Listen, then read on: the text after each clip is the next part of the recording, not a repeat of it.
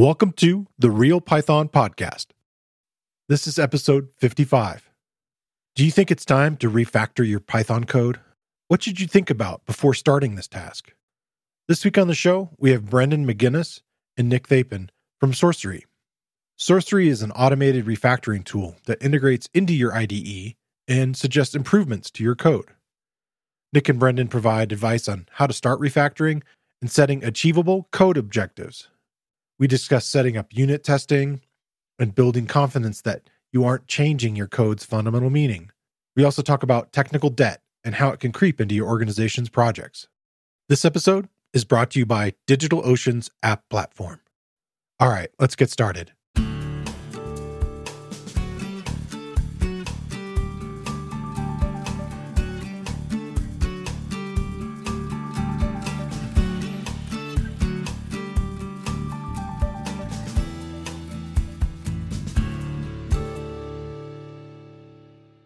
The Real Python Podcast is a weekly conversation about using Python in the real world. My name is Christopher Bailey, your host. Each week, we feature interviews with experts in the community and discussions about the topics, articles, and courses found at realpython.com. After the podcast, join us and learn real-world Python skills with a community of experts at realpython.com. Hey, Nick and Brendan, welcome to the show. Hey, thanks for having us. Hello there. Today, we're here talking about refactoring. And I kind of wanted to go just a little bit into a little background on really what is that. And so maybe I can just ask somebody specifically here. So Nick, do you mind starting off and just kind of giving like a bird's eye view of like what you see as refactoring? Yeah, so I guess it's the process of kind of improving the quality of code without changing what it does. Okay. So often when you're writing code, you might hack together a solution and it works. It does what you want it to do. But the kind of is not for the next person coming in, it's not very readable or maintainable. So you might sort of clean it up, improve the structure before you actually commit it. So it's this kind of process of improving code, I'd say. Okay. Yeah. Brandon, do you have stuff to add to that? Yeah. So there's also other times that refactoring can be done. So it's not just when you're writing code for the first time. If you're coming to add new features to code, then maybe you need to change it at that point, and often a good time to do refactoring is at that point. Okay. Make the code easier to work with so you can add those features more easily as well. Yeah, I wondered about that. I did like a little dive into to kind of read up, about like sort of what people have written about it. And they had like kind of three sort of factors that I thought of, which would be ones that you were mentioning, Nick, of the readability of the code and making sure that it's understandable and making it presentable in a way that others hopefully can join in on the project and make heads or tails of what's happening. Yeah. And sort of potentially reducing maybe complexity might be part of that too, which kind of starts to lean into what you're saying, Brendan. But then also I think what you're saying, Brendan, is this other one, which is sort of the idea if this project needs to grow, and this is a term that I spent some time talking with Dane Hillard about, this idea of extensibility. The idea that, okay, this code needs to be able to work with other code. And so maybe that might be part of the issue you're running into. Did I get that right? Yeah, absolutely. So first time you write code, you may have some very simple requirements and you don't need a huge amount of structure and design to it. You can write a relatively simple solution, but as more functionality is required, more structure is often required to make everything clear and readable and understandable and, like you say, extendable. And so this is often the time when you understand how the code needs to change. And that's when you do the refactoring. Okay. You make it clearer and easier, more extendable. It's kind of the best way of writing code as well. So if you start with a skeleton that works, and then you iterate on it and improve and add new features. So you don't write whole screeds of things you're never going to need, and you kind of understand what you're doing as you're doing it. Okay. In that process, are there, outside of these software tools that we're going to talk about a little bit more that can help with the process, what would be techniques or maybe I don't even want to call them tools, but like sort of methodologies that people look at for doing this? Yeah, I guess unit testing is a very important part of the puzzle, because often you don't want to be refactoring code if you're worried you're going to break it. That's kind of the worst thing. And when I do a manual refactor, often I will break the tests. Okay. Then the tests will pop up red, I fix them, they're green again, and then you can refactor again. It's kind of this cycle you go through. I think people call it red, green refactor sometimes. Of like, first make sure it's tested, and then you have the confidence to be able to change the code structure. Because if it's not tested and you haven't got that confidence, then it's like this first company we worked in had a massive code base, and you were no unit tests. You were very nervous. You went in and made the littlest change possible. Yeah. You'd never have undergone big refactoring there. Is that I worked for a bank for a while, and in that circumstance, we had large amounts of data. It was mortgages. And so not only did I really think of the data was like kind of the most important sort of part of the formula, in the sense that they had this entire staging environment, not only like a playground development environment, but then, obviously the production kind of environment. Is that similar in the sense of like, if you're working on something where you have code set up where you would be kind of refactoring inside of that sort of staging area? Yeah, I think it's a confidence thing, really. Okay. When refactoring, you need to be confident that you're not changing the meaning of the code. That's the key thing. And one excellent way for that is having these tests that tell you, okay, this is what the code did before. Once I change the structure of it, it still needs to pass all those tests. So we know it's doing exactly the same as it was before. And if you've got that safety net, you can be confident to do completely wild refactorings. Whatever you like to do, you can try things out. And at the end of the day, if all the tests are still passing, the functionality is the same. So however you want to structure it, if you think that's how the code is going to be best going forward, you can go and make those changes. If you don't have that safety net, you have to be very, very cautious about what you do. And you're unlikely to be able to find the best final outcome for the code. You can only take those. You might be able to make some improvements to the code, but anything that's a bit bigger than that, you just don't have the confidence to go ahead and try it out. Yeah, because we've chatted to some people who are working on this code base without tests, and they will only do refactoring sort of you can do through the IDE or through a tool. So they need to have that confidence they haven't made a manual typing error. Yeah. If there's no unit tests. Okay, so if you were, let's say, consulting a company, and they're looking at doing this kind of project of refactoring, and you pretty quickly notice that they haven't added tests, like how deep does that go? Like, how many tests are needed? Like, is there like some sort of metric that you would use to say, okay, we have the proper amount of tests in place before we can start moving into red light, green light kind of mode? Yeah, I think you can probably go bottom up, like just pick a place, start writing tests for it. Okay. Once you've got 100% code coverage on, your function or your class, you can start doing some refactoring. You don't need to kind of go through the whole system writing all the tests, which would be maybe a very long project before you can start. Yeah. Also, the important bit is which part of the code base is going to change. There's no point refactoring a part of the code base that works perfectly and has no change in future requirements. It's where are we going to be adding the new functionality? And then the important bit is actually to test that functionality.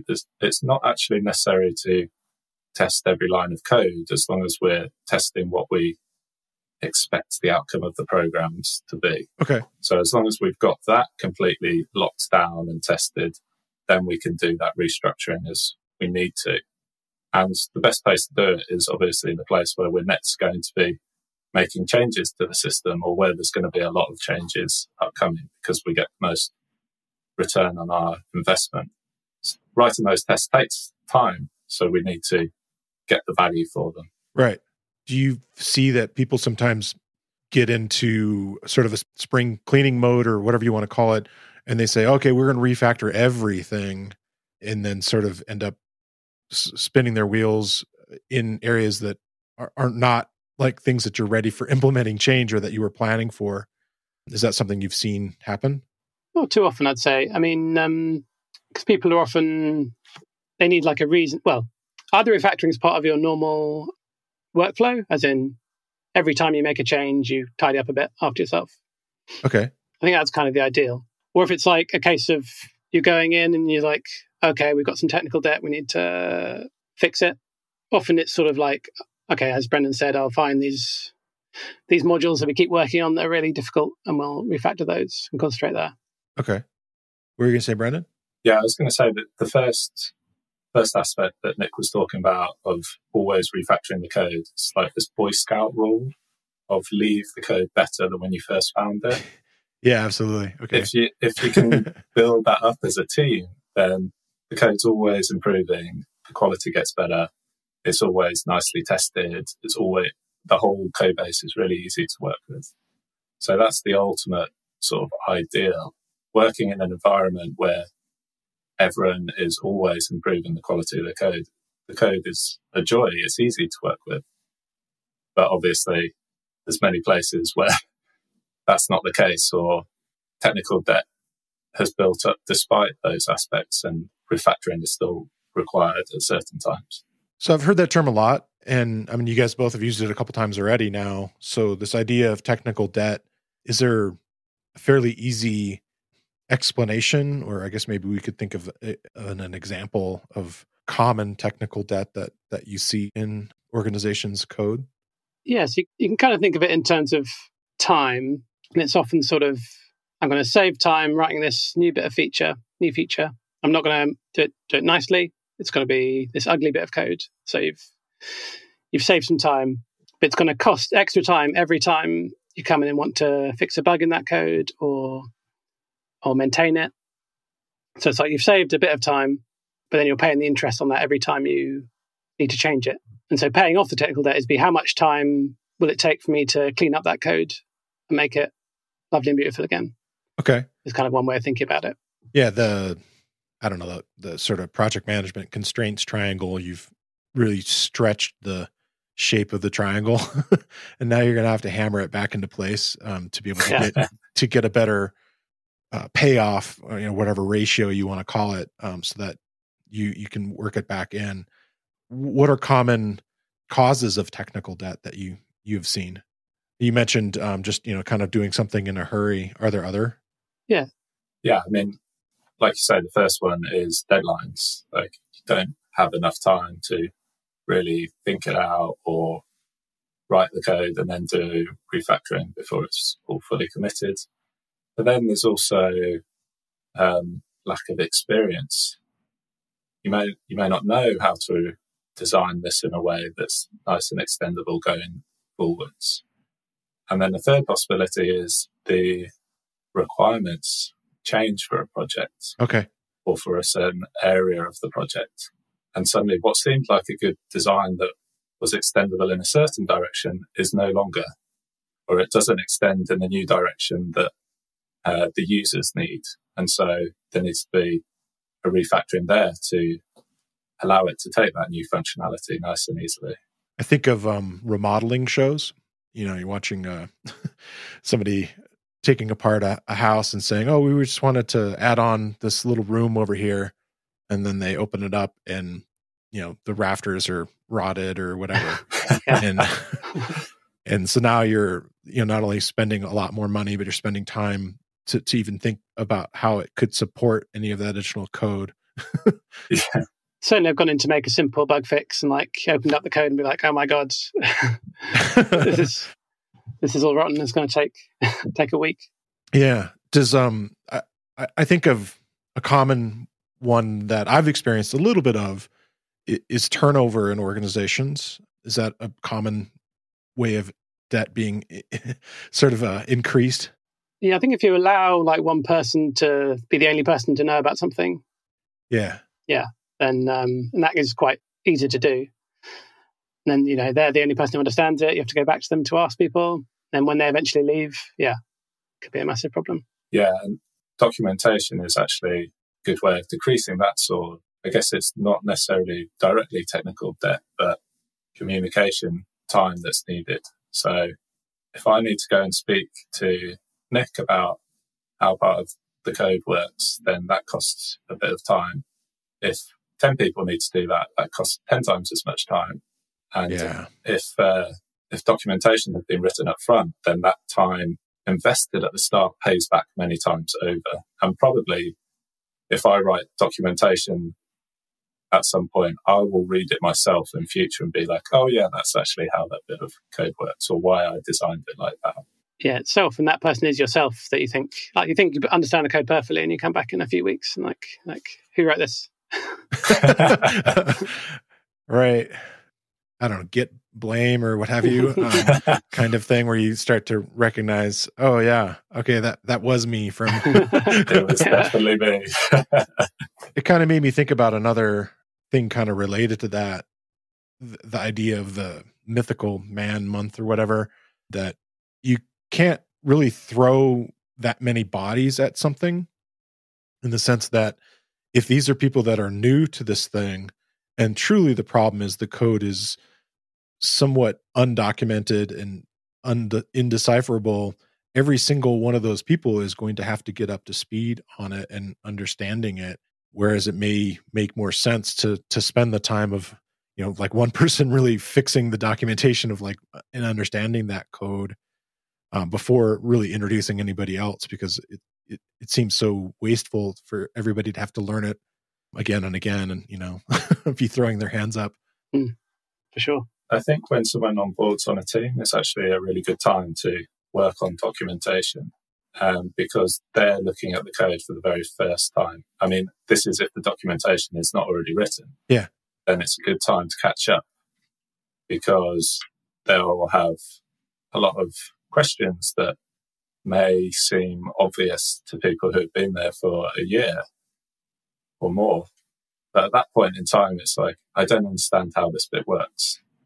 And yeah, the next 5 people that come on to the team are going to ask exactly the same questions. So documenting at that time is a really good opportunity. It's kind of funny. I thought of 2 things with that. One is the idea, I've been in organizations that, let's just say, nobody ever asked questions. And it was really very scary to me. And I was never, I'm fairly new to the development world in general. And I was, brought up in kind of a different era of people that were, doing this sort of thing. Like I did computer engineering, a long time ago, in the late 80s, and then kind of have come back and gotten more and more into it, with a big break in a whole other, sets of industries in between. And so I'm super anxious and ready to ask questions. And I feel kind of emboldened to do that. And, I don't care if it makes me look dumb or whatever. I just I need to know. And I feel like it's important. But I was in a culture, and this may be just this particular, set of organizations, where I think they were brought up not to ask questions. And it was really kind of strange to me. And they would just go back and sort of just, they might go on the side and ask somebody the question, did you understand this or whatever, and it's like, completely inefficient. And then the one on top of that was, I was thinking about the way you just mentioned it is sort of like a reverse code review, is having that person come on board and in that process, look at this code and generate a bunch of questions for me about it, if you feel like this isn't making sense and so forth. And then, having hopefully a healthy enough organization that they'd be welcome to that sort of reverse code review. Yeah, it's a great way to think about it. Yeah. You get so you get so used to things when you're working on them forever that you just don't realize that it's so difficult to understand. You've already put in that time. This episode is brought to you by DigitalOcean's App Platform. DigitalOcean's App Platform is a new platform as a service solution to build modern cloud-native apps. With App Platform, you can build, deploy, and scale apps and static websites quickly and easily. Simply point to your GitHub repository and let App Platform do all the heavy lifting related to infrastructure. Get started on DigitalOcean's App Platform for free at do.co/realpython. That's do.co/realpython. One of the things that we talked about when we had our little initial conversation was we were kind of diving a little bit into some of the things that a tool like Sourcery can do, which is provide metrics. And I thought that was kind of interesting. And so I don't know if you want to dive into that a little bit and talk about how a tool like that can kind of look at your code and provide some information that's kind of suited to what we're talking about right now. Yeah, so I think it's important to prefix it with that whole point about choosing to refactor the right part of the code base based on the requirements. But once you've got that, then there's various different code quality metrics that can help pinpoint areas of the code base that can be improved. And probably like the most simple one is just how long is this function? How many lines of code is this function? Okay. And you don't really need a tool to see that. It's very easy to just scan and see that. Especially with Python. Yeah, exactly. The indentation lasts how long? Exactly, yeah. Once a piece of code gets beyond a certain length, it's very difficult to keep all of the meaning of that inside your head at one time. And therefore, it's very difficult to know the exact functionality of that piece of code. And so that's the starting point for saying, okay, actually, this needs breaking apart. What are the various things that this function does? Can I split it into smaller pieces of functionality that I can pose together? Okay, yes, I can split it into these 3 functions, and then the first function just calls those 3 functions in a row and passes in the outputs of one into the next one. And suddenly, even though we haven't changed the meaning of the code, it's a lot clearer what it does. It does these 3 things. Okay, that's easy. Now I need to change this piece of functionality. Okay, it's the first thing that needs to change. Okay, I go into this subfunction and then change the functionality there. Yeah, really, metrics are not something to be measured and optimized, really. They're more a guide for areas that can be improved. That's the way I would think of them. So what we do with Sourcery is if you kind of hover over function definition, it gives you like just a little really quick quality check of like, how long is it? It's got this thing called cognitive complexity, which is basically measuring the nesting. Okay. And that's sort of, because more nesting is obviously, fairly obviously harder to understand if it's sort of 5 nestings deep. You have to sort of keep all that in your head as you're trying to understand what that code is doing. Yeah. And it's also measuring long chains of sort of if this and that or the other and this and that. Those sort of long chains of Booleans.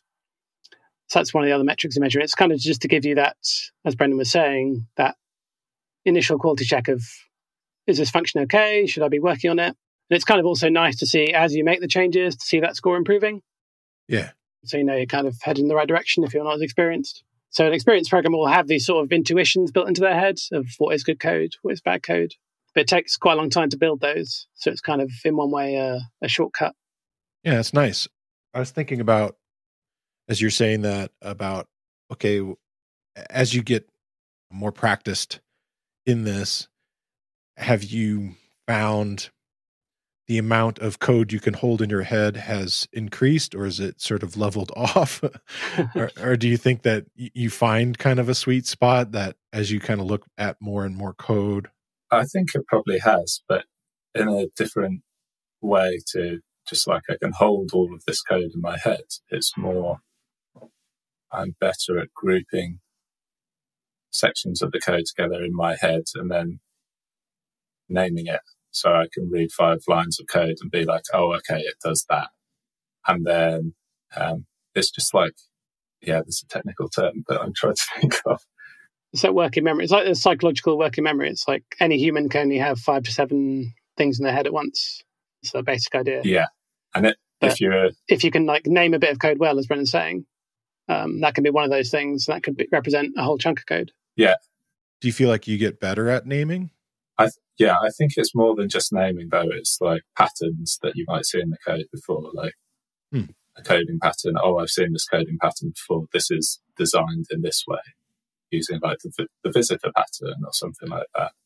Or right. I think of authorization and like who's allowed to do this and do what. I had the team from OSO on, and they were talking about that, and it's a whole set of patterns that have kind of been handed down over time, and similar to like designing database schemas, and so I'm sure there's all sorts of those types of things that are in code. Yes, it's exactly that.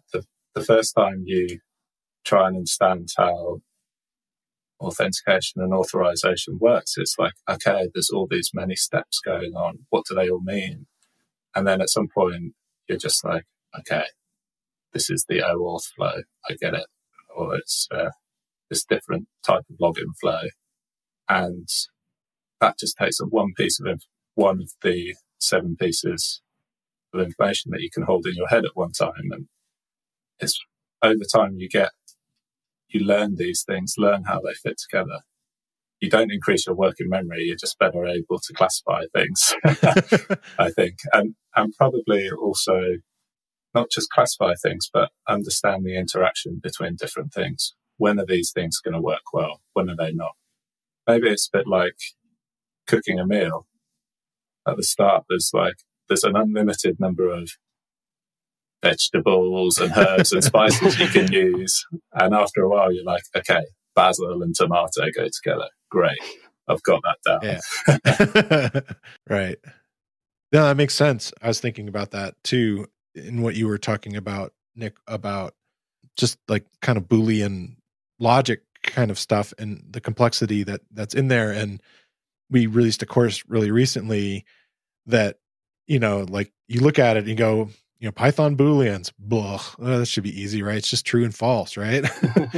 And so I kind of gave the instructor a little bit of a prompt to say, well, tell me why somebody would want to watch this. And he came up with these really great ways of like kind of, these questions like, okay, well, if you thought about this, like, could you refactor your code this way, or could you rewrite it in this way, and so forth, and kind of left it as these open-ended questions. Like, do you know what the right answer to this? Okay, well, then maybe you should watch this course, and because it's like an hour of time devoted to just about Booleans, but there's so much in there, truly, like of what you can do with it, the way that things, what's the term for it? Where you're looking at an and statement or an or statement, and it simply goes down a quicker path because it short circuit evaluation. Yeah, circuits are like built into that, and so you can kind of look at optimizing your code, and it won't be repetitive in this way if you write it this way, and so it was really, I learned a lot, in that kind of sense, reviewing the course and kind of thinking about it. And, you kind of, that's one of these things that you get more and more experience, like you said, with the language, that you kind of start to learn, just like the simple patterns of like individual lines, of code, and kind of figuring out, where that sort of optimizes it. So one of the metrics you mentioned was this idea of looking at the length of, sections of code. Is there something kind of tied to that also, like a metric of like documentation, like that might be part of it, like code commenting and function definitions and things like that? Yeah, it's cool. I think it's kind of hard to measure with a number. You kind of know it's done well when you see it. Okay. Because you can certainly have too many code comments. And sure. Right. This is a stop sign. If it's describing what the code does rather than why it's doing it, it's kind of pointless. It's often better to have a well-named variable or something than a comment explaining what it is. So I kind of lean more on the direction of fewer comments is better. Certainly you can have kind of enforce having doc strings or whatever. It's hard to enforce having good doc strings, I mean, I guess one related thing that isn't documentation is kind of typing information. Okay. That we're kind of big fans of it and have it in our code and use MyPy. And that's one way of kind of enforcing certain things about the code. Yeah. With some extra information without using comments or documentation. I think that can catch quite a lot of bugs, especially on the interfaces between different bits of code. Yeah. Do you feel that the typing is something that's almost required a bit for extensibility? I don't think it's required, but I think it is just really useful. Okay. No, it was useful a few years ago, and then as we've used it more and more, it's sort of, become more impressive to me. Yeah. It's often I write some code and I run the typing. I'm like, oh, yeah, I didn't actually think about that edge case. I should tighten up a bit. The other thing about typing is it is a form of documentation. Right. So if you go and read a function definition and you see that it takes A and B, it's like, I'm not quite sure what this does, but if you see it takes A and B and they're an int and a string, Yeah. you might have a bit better idea of what it does, and you know exactly what you're allowed to pass in to that function as well. Right. If you see something as month, it could be interpreted multiple ways. Does somebody actually want an actual string typed in there or what have you, versus an integer or a value or whatever? Exactly. Yeah. Okay. Do you feel like, I jokingly was saying, do you feel like you got better at naming things? Do you think that there are specific techniques that you would follow when naming things in the process of refactoring that help with this process? I mean, I think you do get better at naming things over time just because you get more experience and you've seen the names used before for these kinds of things, and so you can reuse them. And that's particularly true within a project. So if you encounter a project for the first time and someone says, right, go and write a piece of code at this side of this part of the project, you'll use naming conventions and the types of names that you've used in your previous projects. But maybe there's specific names, a shared language for that project that's used across the rest of the code base. And so it's also learning what's relevant for the project and the organization and the code base, which is part of it. Yeah. I noticed when I was looking at Swift and Objective-C originally that they would have extremely long names. Like they were very verbose in sort of the camel case style. It was almost like a sentence more than a phrase sometimes of like what this thing did. And I was like, okay, it seems like a little bit much, but I can understand that there won't be any confusion as to what this thing is, as opposed to being maybe clever about it. And so I wonder, like, I know a little bit of Pep 8 and some of the other ideas inside of Python conventions, but I kind of see people sometimes being a little too clever, with certain things. They're trying to maybe come up with a way to rewrite it later, but I feel like longer isn't really a problem with most IDEs, in the sense that it helps you with completion a lot. Yeah, the challenge is when naming something is to get out of your own head. Yeah. And think about what the next person who's reading it will think. Will they understand what this does? Will they understand how to use it? If you can do that in a couple of words or one word, then great. If it needs to be a bit longer, then that's probably the best thing to do, even if it's several words long. Yeah, totally. And it kind of comes back to what we were saying earlier about holding bits in your head. Sort of, the code should tell a nice story of what it does. So if you're sort of reading the functions or sub-functions, you'd be like, it does this and this and this, and you kind of read it like prose. That's kind of the ideal. Yeah. Well, I think of Python being very readable already, which is kind of nice. Though, there's the complaint people have about typing is sometimes it could kind of break up the reading a little bit. And I understand that. I mean, it was definitely one of those things when I got introduced to it by looking at other packages and things like that, where I was like, what is this funny bit of stuff they've added here that doesn't seem to do anything? It doesn't seem functional from my, just eyeballing it. So it's kind of an interesting layer of, complexity that, and once you're introduced to it and you kind of understand what typing is, it becomes like, okay, part of the scenery and definitely adds to the documentation, like you said. Yeah, I think that applies pretty much to any new technique that you encounter. There's always this challenge of like, oh, what is this? Is it worth it? Like first time you see a with statement, oh, what's the point of this with statement? Yeah. And then eventually you're like, okay, it's going to close my file no matter what exceptions happen. Okay, that's brilliant. I don't need to think about it anymore. It's safe. Yeah, those are cool. Yeah, like I didn't know what those did at all initially, and the idea that there's sort of this whole entry into it and then sort of exiting it out of it, and this idea that it kind of ties all that together. is kind of powerful in a way, Yeah, it's really nice. Yeah. We mentioned a couple of the metrics that something like Sourcery can do. We mentioned the idea that it would look at the overall complexity of like functions. What else does it look at for you? Well, the main functionality of Sourcery is not really code metrics. It's actually automated refactoring. Okay. So Sourcery integrates into your IDE. If you're using PyCharm or VS Code, then you can just install it from the marketplace. And it will scan the file of codes that you're working on and it'll read the functions and understand them. And if it sees any refactorings, it'll suggest them to you just by highlighting a line of code. You can hover over that highlight and see a full description of the refactoring, an English description, the steps that are taken, and then the code diff. And then you can apply that directly to your code and get automated refactorings. So, for example, we were just talking about with. If it sees you opening and closing a file without using a with, it can suggest that and do it for you. Or turn, a for loop into a list comprehension. Or use built-in functions like any, all, min, max if you're not using them. Or sum or count. Okay. Or it can do things like, inverting if statements or simplifying complex nested if statement logic, if it can be. Or like removing unnecessary tests from if statements, if they're always true, that sort of thing. That makes sense.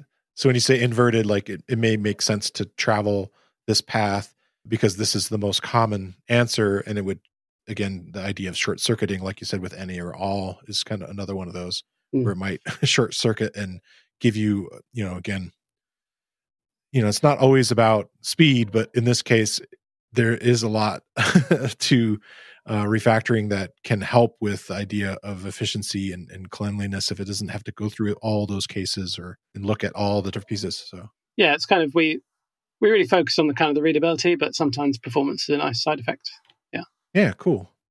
It sounds like based on our earlier conversation, the idea that, okay, before I do this, I should look at adding tests and making sure that I've broken it apart and found all the units that are, parts of my code that need to be tested.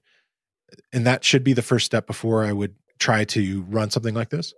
So having tests is always, so we talked about it before in terms of the confidence it gives you to manually refactor a code base. So we have a very, very strong requirement for all the refactorings that we suggest from Sourcery, which is they don't change your code. Okay. And so this means you don't need tests in order to use Sourcery. But really, the only way that you can be confident about Sourcery is using it many times, seeing that the code changes are in fact true refactorings and don't change the meaning of your code. Yeah. And build up that trust. And I can tell you right now that we put a lot of effort into it, but it's only when you actually try it out and see that it's true that you gain that level of trust with the tool. And there's a free version of it so that if somebody wanted to explore with it, like you said, you could go into the VS Code or PyCharm marketplace kind of things and add it to sort of experiment with it on maybe smaller projects and see the suggestions it makes and the ways that it can help you refactor. Yep. Yeah, it's totally free. So you can just download it and get working within a few minutes, really. Cool. I guess the other thing to mention that people are often concerned about is that it kind of runs totally locally on your machine. So it doesn't send us any of your code. Okay. It talks to a kind of local binary. Yeah. Okay, nice. And then one of the things that it definitely would help with as we kind of, move from this idea of an individual using it, and as we move into these larger situations where, again, where the term refactoring kind of comes up more and more, it isn't always just these personal projects, but these larger organizational size projects. And one of the things that I was wondering about was kind of leading to readability is before you run something like this, is it a good idea to have a set code reformatting? Is that something that is something you suggest you do beforehand? Yeah, definitely. I mean, formatting a large code base ideally is something that would be a single commit operation. So if the code base has never been formatted before using a tool like Black or yet another Python formatter, Yeah. do a single commit where the whole code base is formatted so that it's more easy to separate out that change when looking back at the changes in the past, like what caused this to change, especially with Git blame and things like that. Okay. You can actually exclude specific commits. And that's obviously a very important one to exclude because the whole code base will probably change. Right. But once you've got a code base that's really nicely formatted, that's great because it's so much easier to read. There's a little bit less cognitive load to understanding how things are put together. It's always going to be in the same place. Yeah. And it's easier to understand when lines are going to spill over and all the rest of it. But it's important to set up some sort of CI to make sure it kind of stays that way and people can't commit things that aren't formatted. Yeah. Or you don't want to get into a kind of war going back and forth between different formatting. Right. Yeah, having this impartial third-party tool, something like Black, is kind of nice in that way, and you can hopefully rise above those kinds of things and worry about the next level. Yeah, but it's a hierarchy of things. So, yeah, I would say code formatting is just like an easy win. There's no reason not to do it. The only cost is setting it up in the CI and possibly as a pre-commit hook locally. But yeah, that time saved will be from that point onwards. And then tests. Yeah. Like to know that the code is doing the right thing. Investing time in that is just so worth it. And it gives you that confidence to then add new functionality, or if there's a bug, then you can write a test for that bug. And then you know that bug will never be reintroduced to the code base. And then you can do manual refactoring and you can be confident that a tool like Sourcery is working correctly. And and then you use a tool like maybe a linting tool on top of that, or a type checker like MyPy. Yeah. And so you build up these layers of like increasing ease of working with the code, increasing confidence that it's doing the right thing, increasing knowledge that in the future it's going to be easy to extend the code base. And Sourcery is a big part of that. And the great thing about it is we've designed it so it can be used even if you don't have all of these other tools. So if you haven't formatted your code base, then Sourcery will respect the surrounding code formatting. Okay. And if you don't have tests, we change the code so it won't change the meaning of the code. So you can use it even if you don't have all of these other things. I still recommend going and getting all those other things too. They're all great. Yeah, absolutely. This week, I want to shine a spotlight on another Real Python video course. It's a course that I mentioned briefly in this episode. The course covers one of the fundamental tools used in Python programming, and it's titled Python Booleans, Leveraging the Value of Truth. The course is based on a Real Python article by Moshe Zadka, and in the course, Cesar Aguilar takes you through how to use Python Booleans to write efficient and readable Python code, manipulate Boolean values using Boolean operators, convert Booleans to other types, and convert other types to Python Booleans. You'll learn techniques to make your code more efficient and how to take advantage of how your Python code flows through these decisions. I think it's a worthy investment of your time to learn how to better control the decisions made within your code. And like most of the video courses on Real Python, the course is broken into easily consumable sections. You get code examples for the techniques shown, and all courses have transcripts, including closed captions. Check out the video course. You can find a link in the show notes, or you can find it using the newly enhanced search tool on realpython.com. I wonder about that in an organization, that if it's an individual and they're kind of learning the tools and getting familiar with these types of things, I definitely can see the advantage of like looking at, okay, well, why did it do this? And so forth, and using it a bit as a learning tool, which is always kind of one of the focuses I have.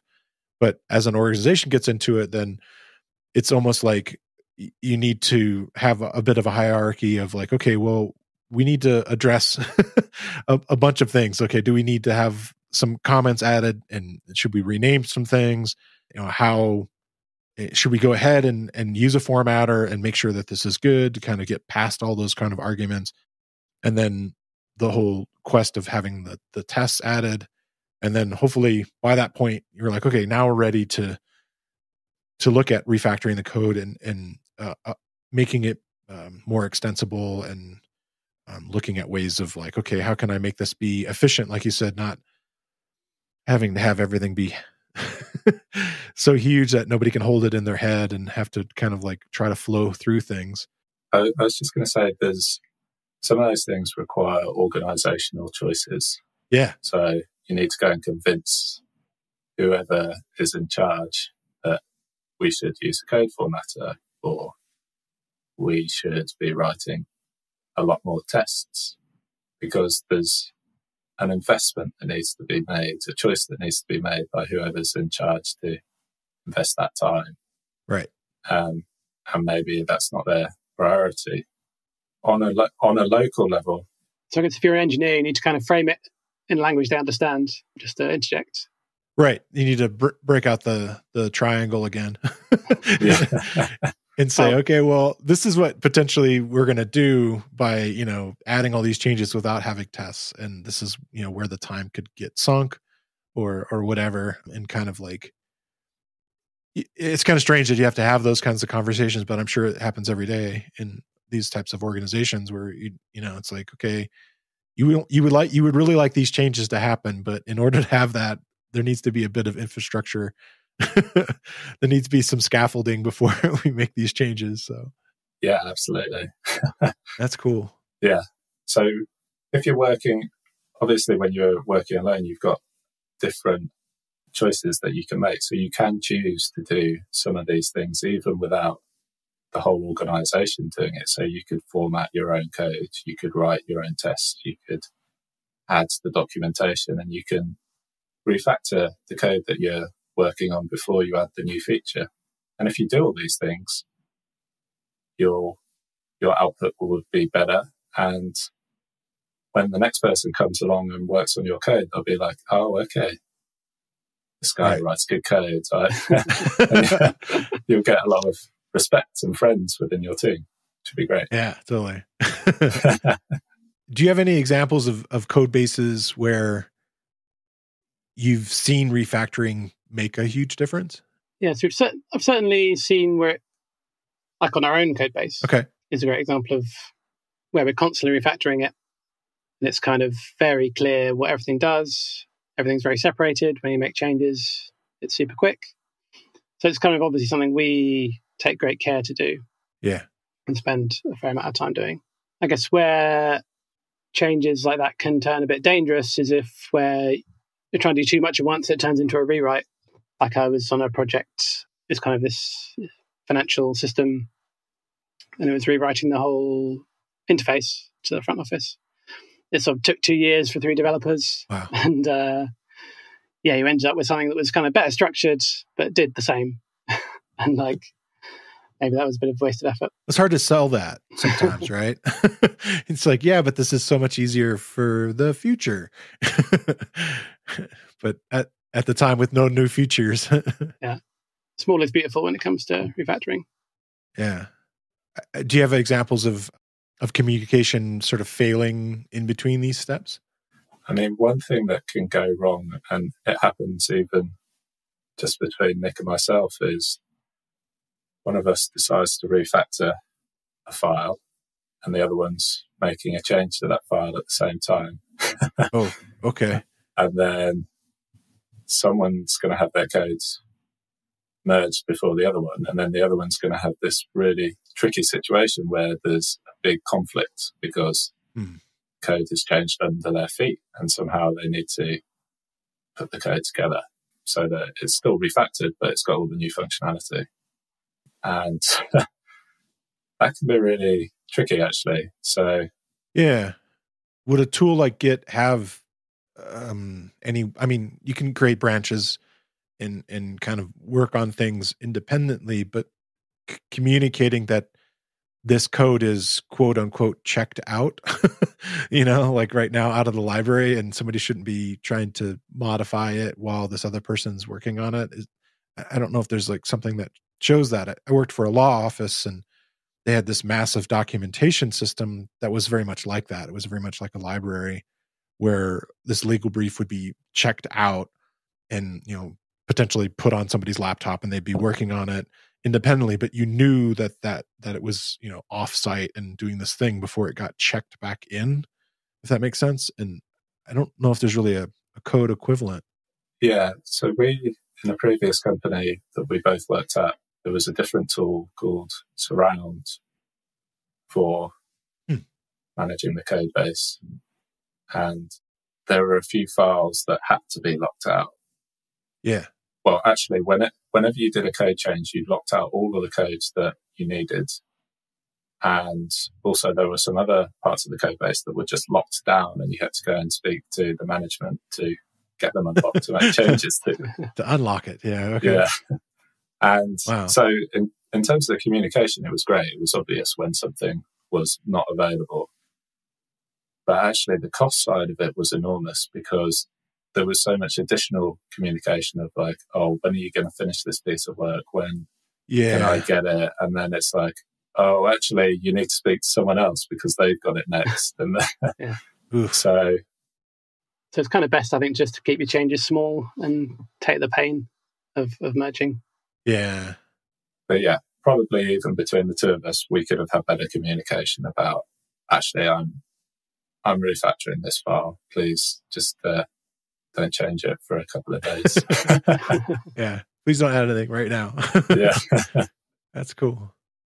Did we hit most of the things with Sourcery? Yeah. So there's a few other things. So we directly support VS Code and PyCharm. There's also more beta versions for Sublime and Vim. Okay. Which are a little harder to set up, but we've got full documentation of that you can access from our website. And then we also have a GitHub bot that will review pull requests and offer refactoring suggestions on the code that's changed in the pull requests. So that bit of code is not running locally at that point. Is that right? Yeah. So that's more for open source code bases. Okay. Or if you've got a private code base, that's a paid feature. But yeah, that's running in the cloud. But in your IDE, it's local. Okay. And the other thing is, if you want to try Sourcery out super quickly, you can start our GitHub repo, and then our bot will find your most popular Python repo and send you a pull request. Okay, cool. So you just kind of do it right through GitHub then. That's nice. Yeah. Okay, well, I have a few weekly questions I like to ask everybody. And the first one was, what's something that you're excited about in the world of Python? Yeah, so I think I want to check out, I think you mentioned it, Pylance. So I've heard great things about it, but I've not tried it out yet. Yeah. And maybe it'll be the thing to convince me to switch to VS Code. So currently I use PyCharm. I like it.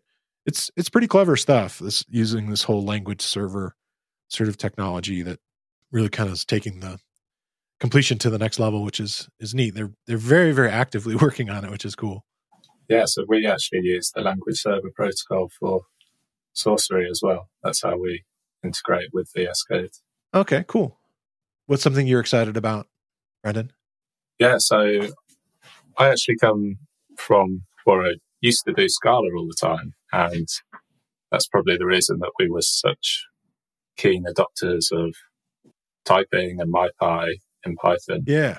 And one of the things that I really loved in Scala was pattern matching. And so you actually told us in our previous chat that pattern matching is now landed in 3.10. Yeah. So that's awesome. I mean, pattern matching is fantastic. It just makes the readability of conditional code execution just so much clearer, and it allows you to do so many brilliant things. But yeah, I can't wait to actually start using it. So that's brilliant. Yeah, I'm pretty excited to play with it too. I like the idea that they added that tutorial PEP. I hope that's a thing going forward, where you can not only get sort of the explanation and all the other PEPs, but then in another sense, beyond the history, it's like, okay, show me some examples of using it and what were your thoughts in this, creator of this thing, how you see it being implemented, I think is really kind of nice. Cool. I didn't realize there was a tutorial. I'll have to check that out as well. Yeah, it's a separate PEP for that. Yeah. Oh, really? I don't have the number in. Yeah, I don't have the number in front of me, but yeah, there's a PEP that has a whole set of explanations of how to apply it. It uses this text adventure style language for a bunch of it, which is pretty clever. Oh, amazing. So, yeah. I'll Hopefully that'll help. Play that game. Yeah. I could see implementing something like that. Yeah. And the next is, what do you want to learn next? Yeah, I think it's probably similar. It's probably time to start learning how the walrus operator works and some of these new things. We've kind of been heads down working on the existing code, lost sight of some of the new Python features. So I think that and pattern matching are probably the next things I want to learn as well. Okay, cool. So we have, as well as the sourcery binary that refactors your code, we also have a server that's written in Python, and we currently use Starlet for that, which is really, really nice. Okay. But recently I've discovered Fast API, which is a wrapper around Starlet and just lets to be everything that I've ever wanted. Yeah, I think I want to get him on the show, the guy who created it, to talk a little bit about it. It definitely looks like that nice sort of intersection of typing and and APIs and kind of helping you with the creation of that in a much more efficient manner. Yeah, and Starlet's just super, super performant as well. So the fact that it's just a thin wrapper around that, I mean, it's got everything. The reason we picked Starlet was for performance in the first place, but having a nice API on top of that, perfect. Well, I guess that's why it's called Fast API. It runs fast. Yeah, totally. And it's really fast to develop. So, yeah. Yeah, kind of multiple fasts in that sense. Well, cool. Well, I really want to thank you, Nick and Brendan, for coming on the show. Thanks so much for having us. It's been great. Yeah, it's been fantastic. Thank you. And don't forget, you can get started on DigitalOcean's app platform for free at do.co/realpython. That's spelled do.co/realpython. I really want to thank Nick Thapen and Brendan Maginnis for coming on the show this week. And I want to thank you for listening to the Real Python podcast. Make sure that you click that follow button in your podcast player. And if you see a subscribe button somewhere, remember that the Real Python podcast is free. If you like the show, please leave us a review. You can find show notes with links to all the topics we spoke about inside your podcast player or at realpython.com/podcast. And while you're there, you can leave us a question or a topic idea. I've been your host, Christopher Bailey, and look forward to talking to you soon.